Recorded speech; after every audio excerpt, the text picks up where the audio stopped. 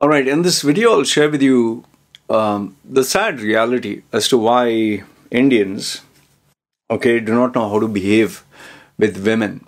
Okay, now being an Indian myself, an Indian passport holder, I was, born and raised in an Indian family. Even though I was in Dubai, I had Indian friends. I studied in Indian management school, where they used to keep the girls in the morning shift and the boys in the afternoon shift. There were these particular rules and taboo things that, he's talking to a girl. Oh, look, he behaves like a girl. Or how can he meet this girl? Or, in fact, just so that you know, the first letter that I wrote to a girl at the age of, I think I was in the ninth standard, I don't know, how old are you, 14 years or something? This girl, piece of shit that she is, she was a family friend, and when we went to a house for a party during Easter, she leaked this. It was just a letter that I wrote to a girl. I think her name was Rosie. Hi, I just want to be your friend. You're very nice. I written 2-3 lines, and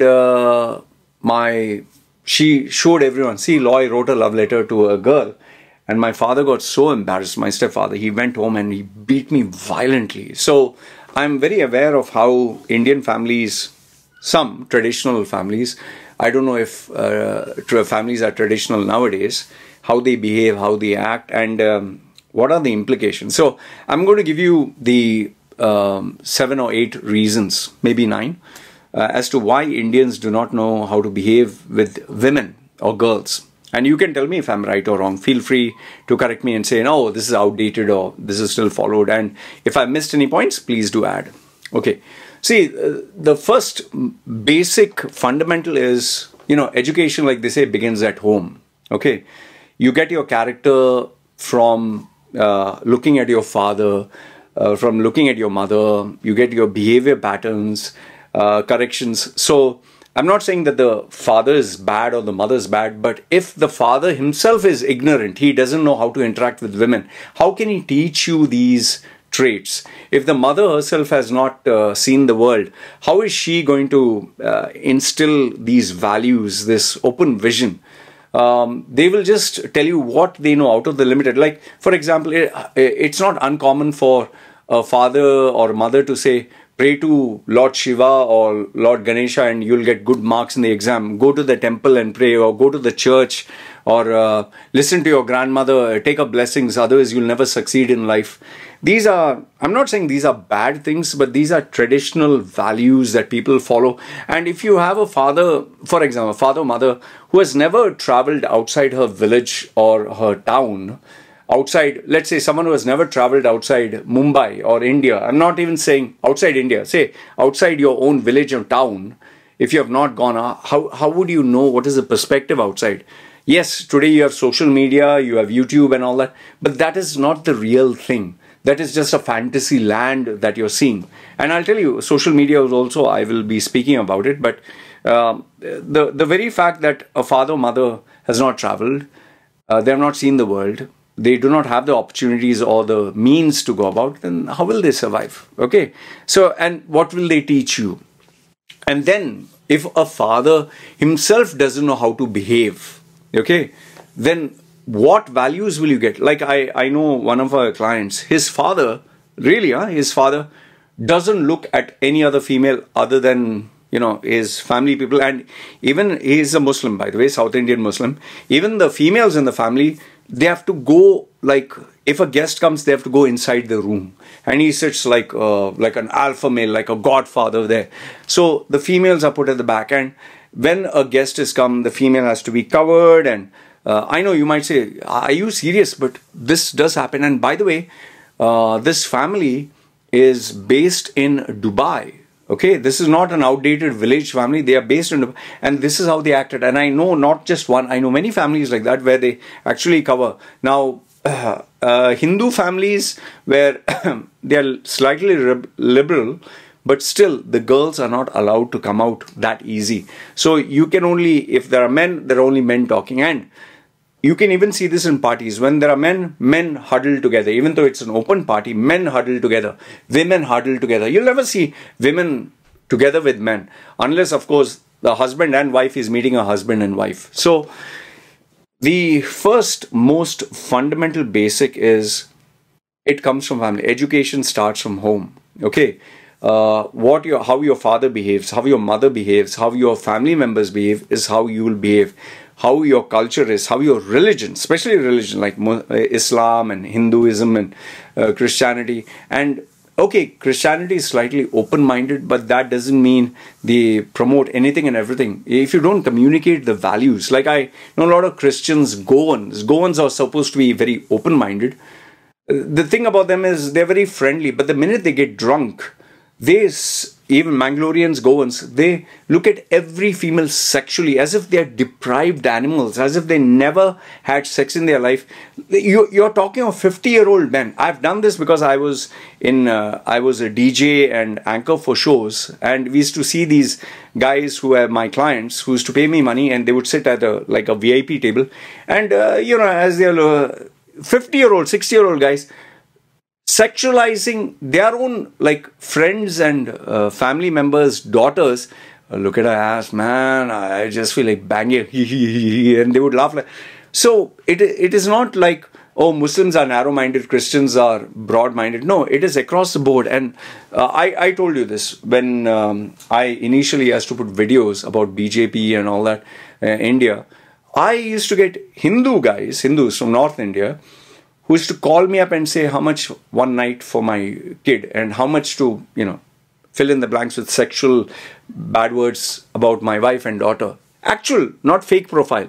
Hindu guy, okay? So you'll say, oh, this is one. No, this is not a one-off case. These are many cases. Just go to YouTube, Google search. Why do you think there are so many Indians when they see a white female, oh, photo, please, and they act as if they are a goddess or something, and you get sometimes Chinese tourists, all that we have had in Holi, they say Holi, happy Holi and all that, and they will put the color, but they will touch the female on her private parts. You had even this, I think Korean or Chinese, Japanese vlogger. The guy was flashing his private parts. So where does this come from? This comes from home. The values that are taught or not taught, and how your character is built up. So the first one comes from home. Okay. The second one is the place where you hang out the most. After home, it is school. And if in your school, like me, we had boys separate, girls separate. So obviously looking at a girl, you'll be like, oh, girl, you'll be like, oh, it's a golden opportunity to look at a girl. And obviously boys would try to, flex their whatever muscles or flex their, they would stand in a group and try to look at a girl, and girls would walk. And so girls are seeking attention, guys are seeking attention. Both of them are seeking attention. Why? Because they kept separate. But that doesn't mean if you're co-education, it gets any better. But it's far more better than being separate. Far more better than being segregated. Here, my daughter, she studies in a Thai school where boys and girls are together. They go out, play together. They even have the afternoon where they sleep, obviously separate. It's not like boys here, the girls here. They'll all sleep together under the supervision of the teacher. But when they see a guy or they see a girl, they are very normal people. They are not like hyper. They are not like crazy. They are not like, oh, girl, oh, guy. And the conversations that I have with my daughter, when I tell her, see, don't allow a man to touch you here. Don't allow touch you here. Don't sit with your legs open. Like she wears a skirt, so obviously don't sit with your legs open. And so we teach her. We have these dialogues or this communication, so she understands. And if this boy comes and gives you a hug, what you have to do. Even a girl comes and gives you a hug, I tell her, respect boundaries. So given the fact that she spends the maximum time in school, and she's exposed to boys, she doesn't look at it as a big deal. In fact, my daughter is more like a tomboy. But now imagine if a girl were only to mix with girls and a boy was to mix only with boys, it becomes... Have you noticed this, by the way? Have you noticed? In India, if a boy is kept and suddenly introduced to a girl, he's very shy, he's like this, he's like this. Not just a small boy, young men, when they're introduced to a girl, they're like, they're shy, or they put on an accent, or they puff up their chest, or they don't know how to behave because they've never seen a girl in their life. And girls, on the other hand, they're like, they find it so funny because girls reach maturity, due to their biological, setup. They get their periods and all that. So they, parents are forced to have this conversation with them about pregnancy and all. But boys, I'm telling you, this has always been a fact. If you bring a boy and introduce him to a bunch of girls, Indian boy, he will be shy, he will not know what to do. Try bringing a boy from the UK, US, who interacts with boys and girls, and bring them. He will just mix. He will not feel, oh, this is a girl, this is a guy. So the Indian education, the Indian schooling system, it's very limited, and they don't teach you these skills at all. Okay, that is number 2. Number 3 is, after family, after school, comes the friend circle. And this is unfortunately one of the biggest areas where you get the impact. You mix around with a group of good kids, you'll get good values, you'll get good habits. You mix around with a bunch of bad kids with bad upbringing, with bad parenting, your kids will become rotten. I'm very mindful as to who my daughter hangs around with, who are the boys and girls. We kind of inspect and kind of have a look, how does this girl behave, how does this guy behave. I'm not saying it's we are only choosing the best of the best, but we have to be careful. Like, for example, if this is a real example, if you see a girl who is hanging around with your daughter, for example, and she's busy digging her nose and scratching her private parts and acting all funny and weird and screaming and shouting, and that is not an ideal girl for your daughter to interact with. Or if you see a boy and he's a bully and he pushes and he screams and shouts and hits and throws stones, if your child, your son or daughter, were to mix with that child, it will get those habits. So you need to be very careful who the friends are. And I'll tell you, if you're a parent, just invite your daughter or son and their friends. Take them for a picnic or take them for a ride, and or go to a shopping mall, give them money, see how they behave, from afar. That is what their real habits are. That is what their real mannerisms are. And if you invite them over the period of time, like even sitting at the dinner table, if the way they act and the way they behave, once they are relaxed, not the first time, after the 10th time, you can make out how they think and how they'll influence your kid. Because remember, birds of the feather flock together, and they will behave in the same manner. And if you have a bad selection of friends, well, you'll have bad habits. Number 4, day-to-day interactions. Okay. The only time which I've known guys and girls interact, especially Indians, is when they join the corporate world or when they join college. Obviously, college is a kind of embarrassment because they're acting like Hindi filmy Hollywood heroes, and they try to, put a hairstyle, be like Shah Rukh Khan or John Abraham, or show their chest or act like a gangster and all that. So that is maybe the first interaction which they have, guys and girls, and then they have groups. But and obviously they get introduced to sex, romance, relationships. But the actual hardcore interactions are when you start going into the corporate world.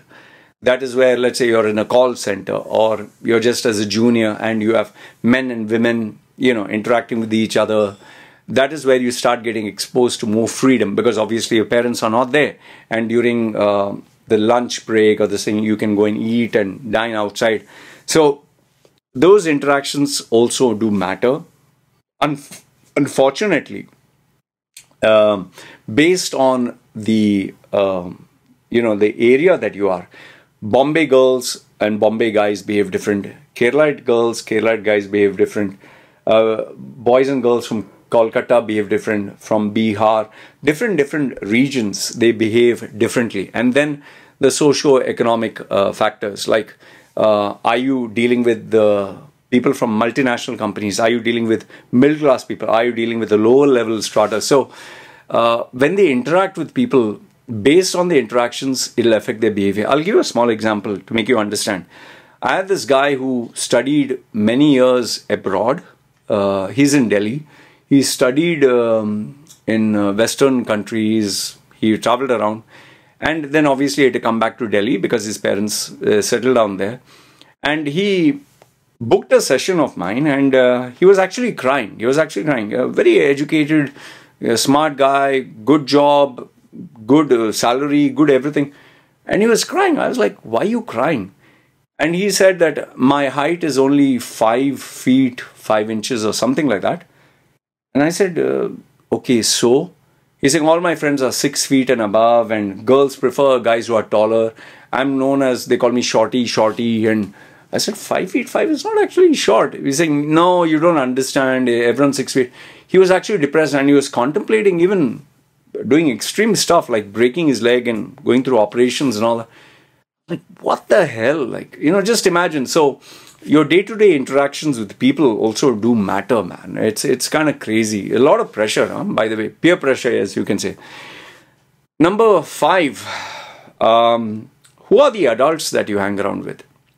Do you hang around with mature people? Do you hang around with role models? Do you hang around with the people who are just, your office colleagues who are boozards and who just go to bars and pubs?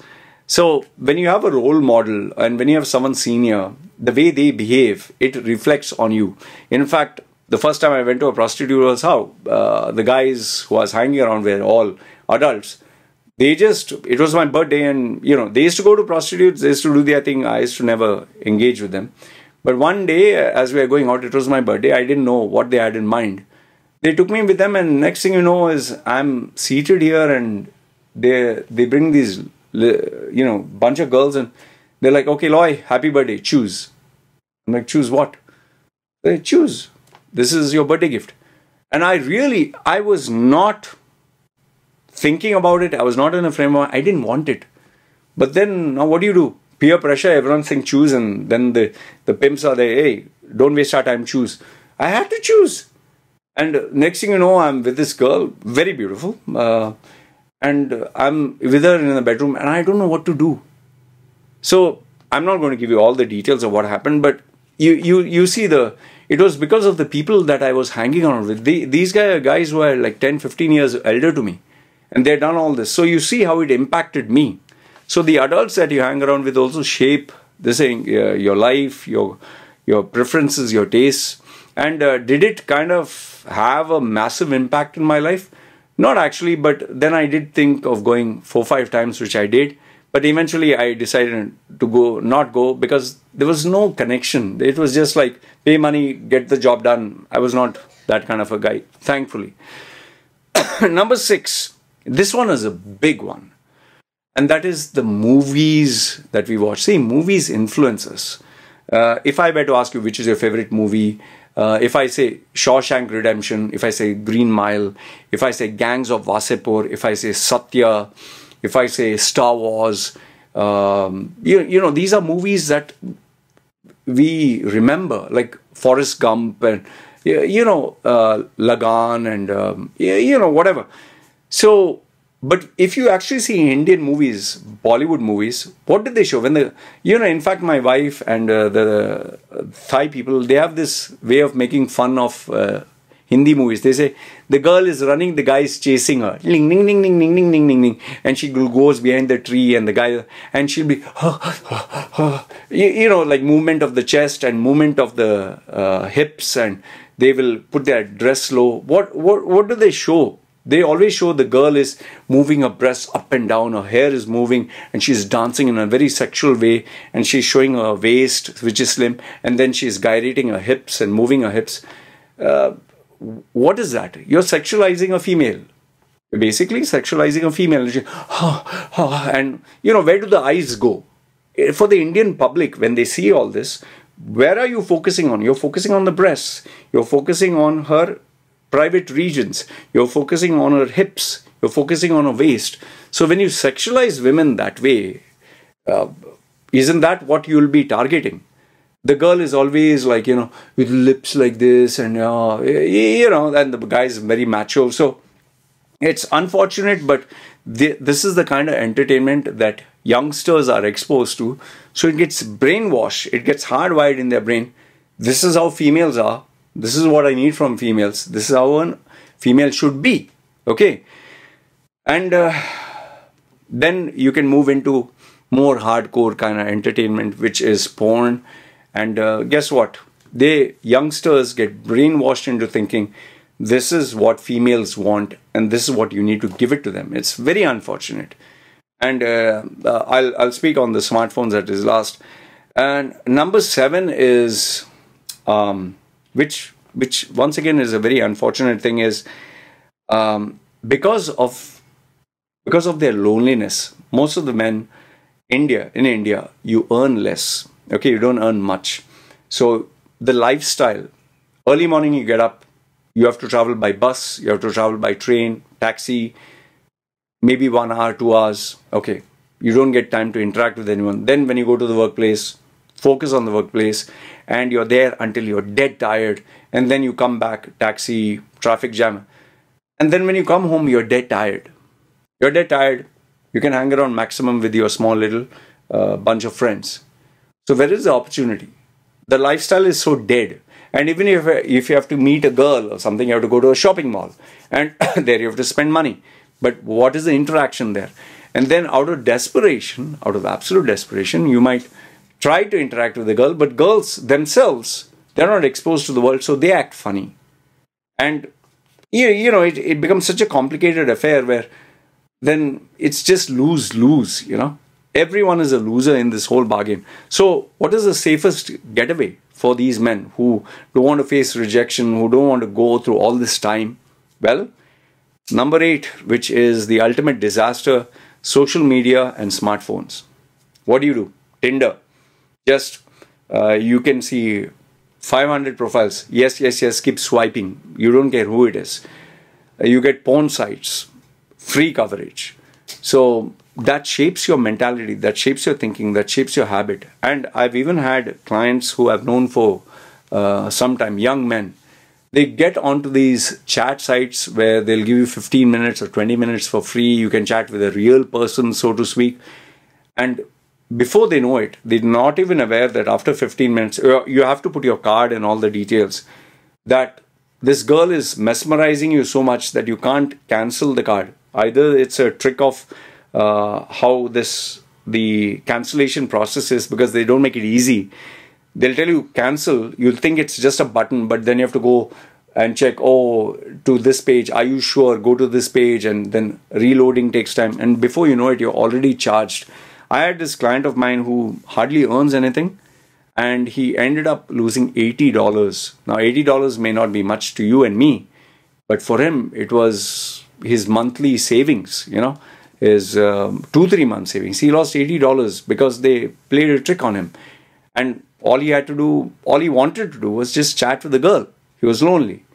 So, and when you have these filters and when you have these make-believe situations, and obviously you compare yourself, oh, he's living in US, he's living in Canada, he has this girl. So that kind of influences you, and that adds to your low self-esteem, and that adds to all the challenges that you face.